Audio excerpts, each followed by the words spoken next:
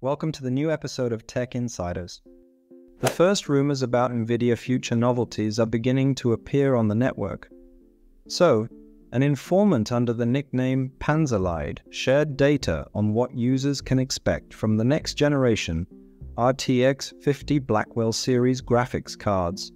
According to an insider, the GeForce RTX 5090 gaming graphics card will receive a graphics processor that will have 50% more cores and a 15% increased frequency compared to the GeForce RTX 4090, as well as a 78% increase in L2 cache volume.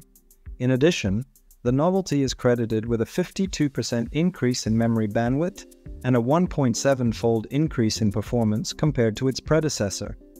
Having gathered all the insider information together, it can be assumed that the top NVIDIA GeForce RTX 5090 video adapter will be based on a GB202 chip with about 24,000 CUDA cores on board, operating at a frequency of 2.9 GHz in boost mode, and will also receive 24 or 32 GB of GDDR7 type video memory with an effective speed of 24, 28 or 32 gigabits per second, with a bus of 384, 448 or 512 bits, as well as 128 megabytes of L2 cache memory.